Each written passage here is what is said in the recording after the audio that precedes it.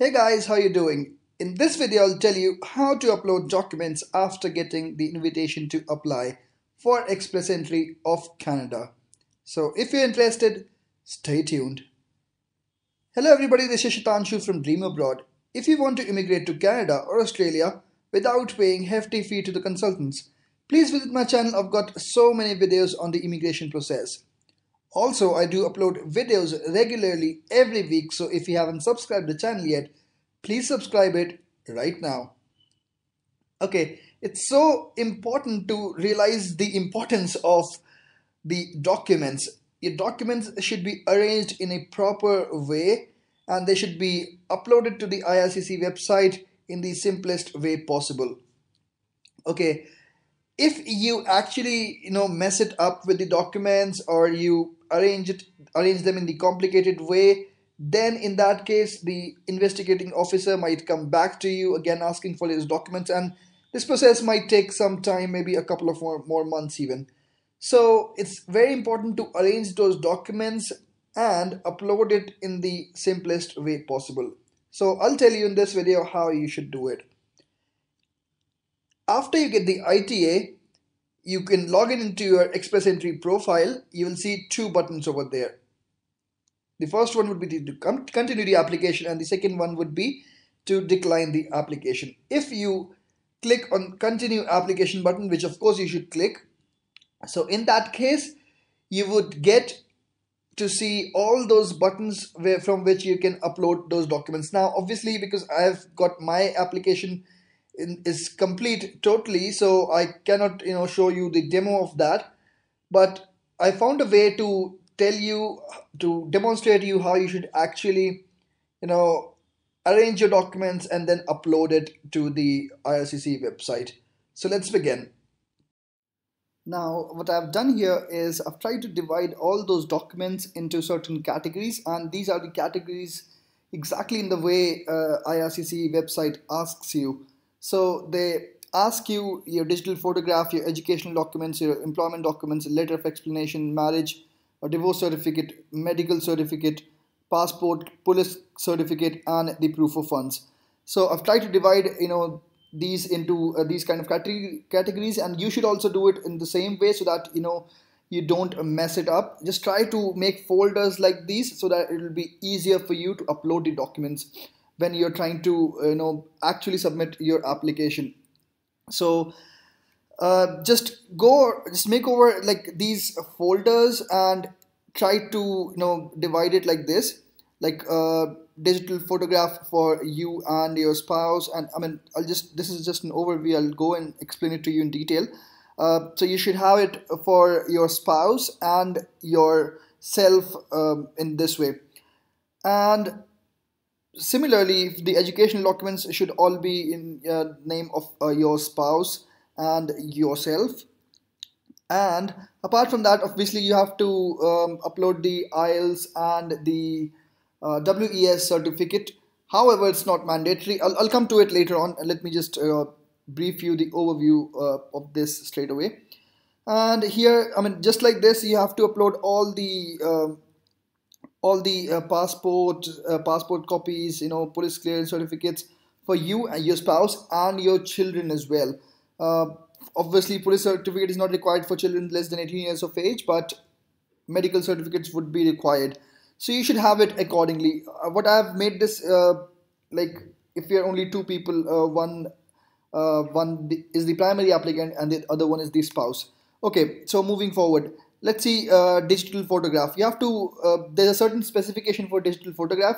You have to follow that, and you have to upload the digital copy of your photograph and photograph of your spouse and the children. So the requirement here is like this, that you have to, I mean, this is the specification. It should be 35 mm to cross 45 mm, and obviously you would go through all of this, and you need to prepare a photograph, to click the photograph according to this specification only for you, yourself, and your children, if any. So just scan the photograph, or it's better get a digital copy of it. Just please note over here that this needs to be a JPG format. It doesn't needs to be in the PDF format. So make sure that it's a digital copy. It will be a better option for that. And the for the spouse, obviously you have to click the photograph. So it should be like this. Okay. All right. Now moving forward. The second is the educational documents. Now, if you just see the requirements over here, you will find out that they haven't asked for the IELTS certificate or the WES certificate, because obviously they have the reference number for WES, and WES also sends a copy of your assessment to IRCC, so they don't need it actually. So that's why they don't ask it, but it's recommendable. It's recommended. Sorry, that you should actually go on to upload all those documents as well. So it does ask only for the degree certificates, but it's good if you have your mark sheets. It's just any other educational qualification, whatever educational qualifications you have, you should upload it over here. Obviously, it will be valid only if the equivalent. It is equivalent to the Canadian bachelor's or master's degree according to the WES or other organizations' educational assessment. So you should actually do it like this. I've tried to make it. Obviously, I can't show you my master's degree, my certificate, or any other document. So I have tried to make it like this.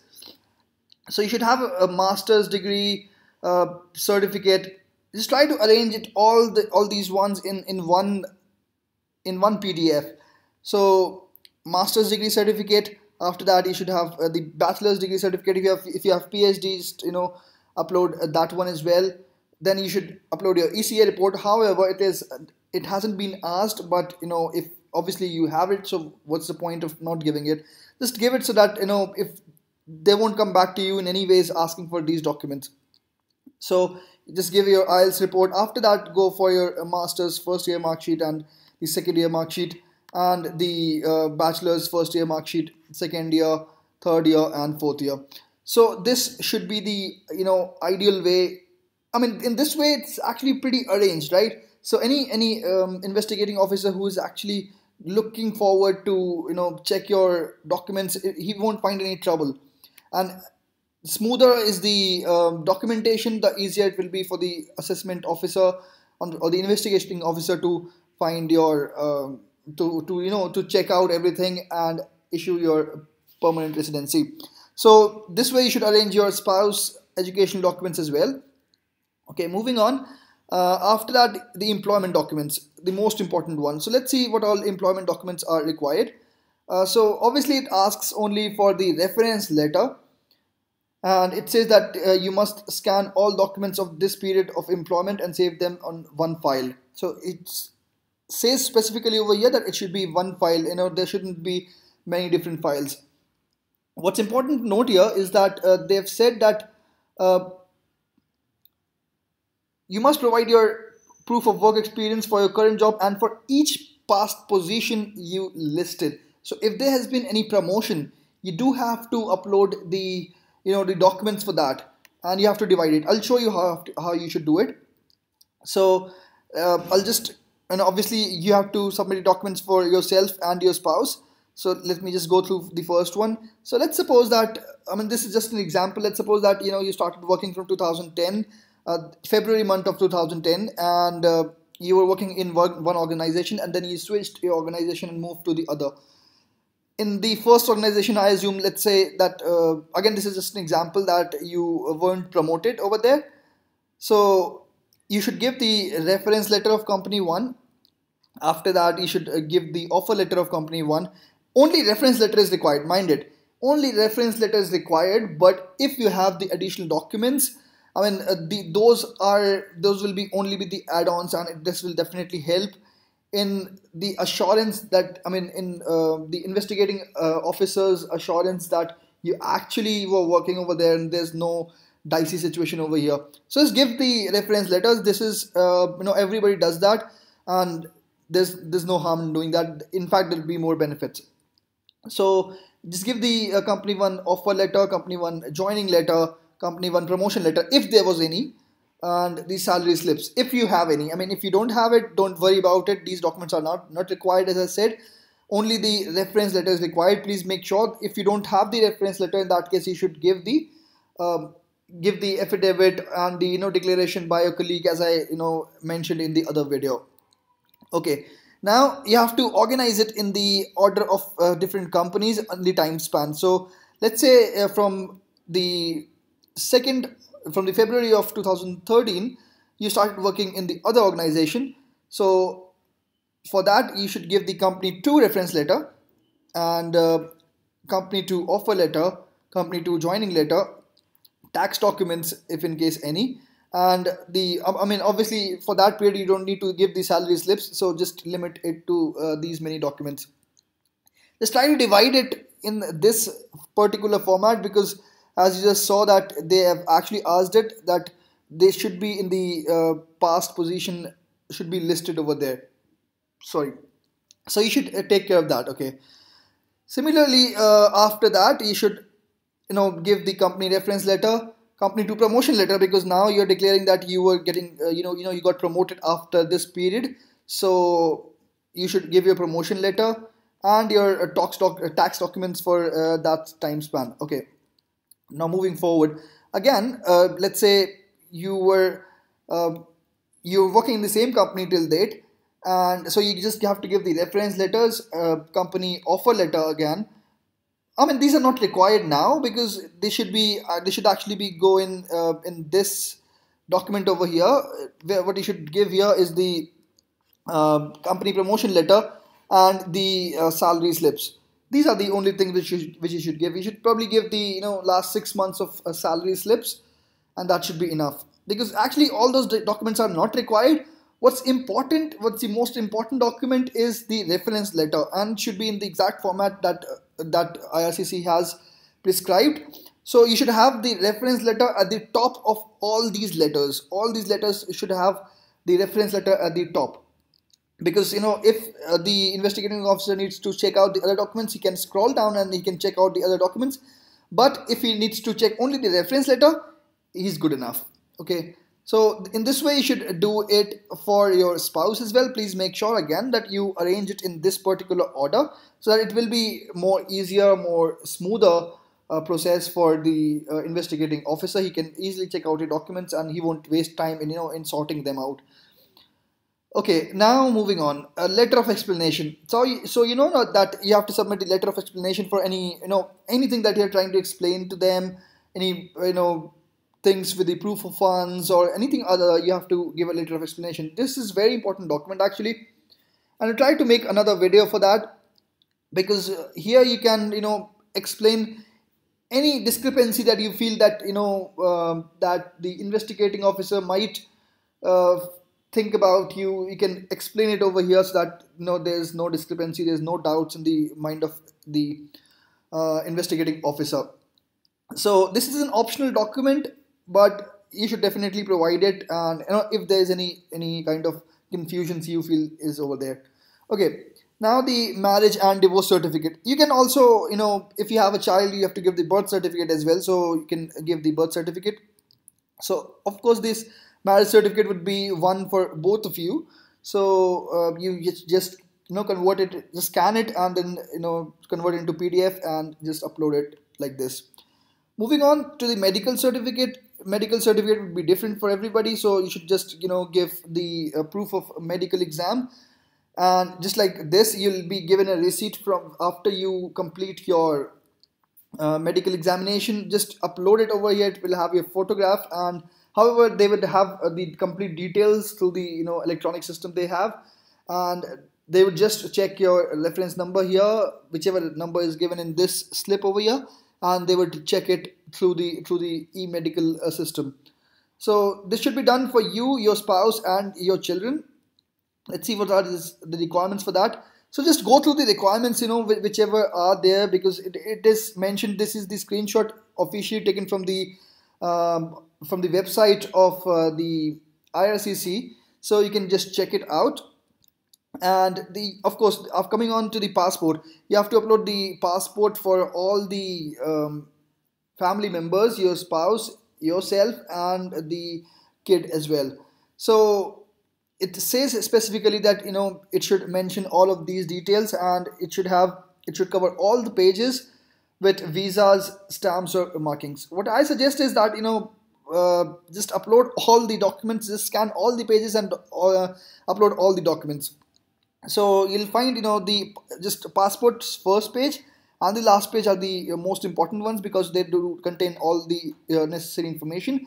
After that, straight away start uploading all the pages of all the documents, of all the of all the passports. Actually, if you do have the other passports as well, you should upload the pages, different pages for the old passports as well. Okay, this is very important to mention here, that you should not miss any other any page where there's a visa or a stamp from the immigration officer of any country when you traveled, because you have to provide your travel history as well. And I mean, I don't think so that they do actually go on to match every page, but yes, they can do it. So because you're not making any mistake, you're not lying to them, so you should not skip any page over here. Okay. Now, police certificate. Of course, you should have the police certificate for all the countries. So let's suppose you were there in the in 2 or 3 countries. So in that case, you should upload the police certificate for all the countries. So just like this, just make it in one PDF and upload it. Okay. Now after that, it should be done for the spouse as well. Obviously, maybe your spouse hasn't been to all the countries with you, so in that case, you should upload to all those police certificates of all those countries where your spouse was there, before or after the marriage in the last 10 years, and whatever is the actually the criteria for police certificates. Okay. Right, proof of funds. So let me just check the requirement for this, for the police certificate as well. This says multiple because of different countries. So it is actually listed, all the requirements are listed over here. And you'll get to see this particular format after you accept the application. So just you can go on to do that. Okay. Now the proof of funds. Let's check the requirements.